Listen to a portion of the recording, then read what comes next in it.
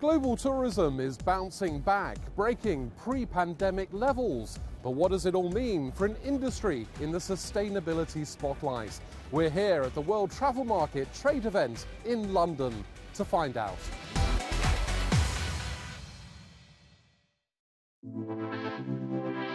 From India to Iceland, Thailand to Turkey, this year's WTM is the biggest ever, with 4,000 exhibitors. The global gathering coming as new data reveals a huge rebound in travel since the pandemic.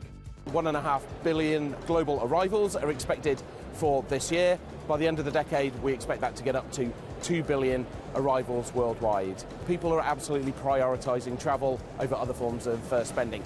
Experiences are being prioritised over things. But where does this leave efforts to tackle overcrowding? In some European destinations, there have been anti-tourism protests amid community concerns over things like environmental damage and rising rental prices. In Croatia, a law is now being brought in to reduce short-term holiday rentals in residential areas. Travellers are increasingly wanting to help regenerate places when they visit, giving something back. And the sustainability conversation in the industry is evolving from net zero to net positive. Any one of us, when we travel, we want to experience something new which is regenerative for the soul, but also when you perceive the situation from the side of managing the tourist industry, we also need to make sure that the environment and the tourist product regenerates itself. The sustainability of tourism is extremely important, for us especially. Japan is among many countries now actively promoting regenerative activities and experiences.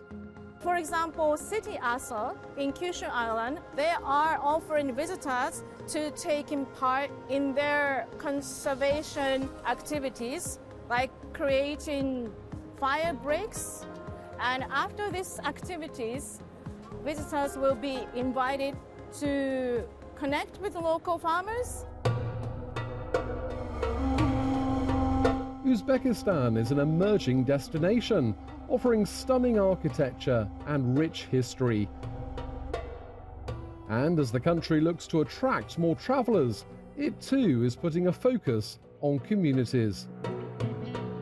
There are very much underdeveloped areas. By us opening those destinations, we're very much helping the local communities. We're opening their eyes on opportunities. We're helping them starting small businesses. We are doing a lot of local experiences using people's houses, to host people for lunches, for dinner.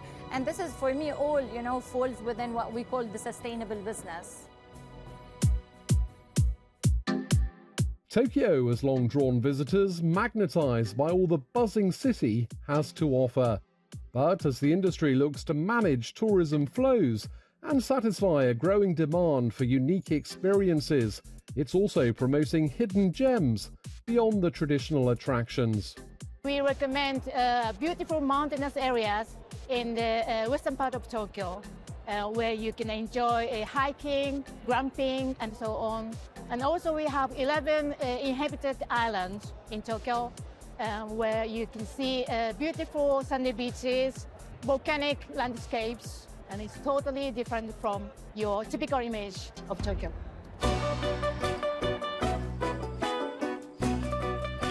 Movie and TV tourism, or set jetting as it's become known, is taking travellers off the beaten track too, in countries like Thailand, where the trend is growing. Nowadays we got many big movies come to Thailand, such as the White Lotus Season 3. We create follow the movie trail route, so they can go to the location shooting and acting like the movie star. Of course, we promote facility around there, also the new destination around there. Global tourism is back, but now the industry is under pressure to prove that it can be a force for good.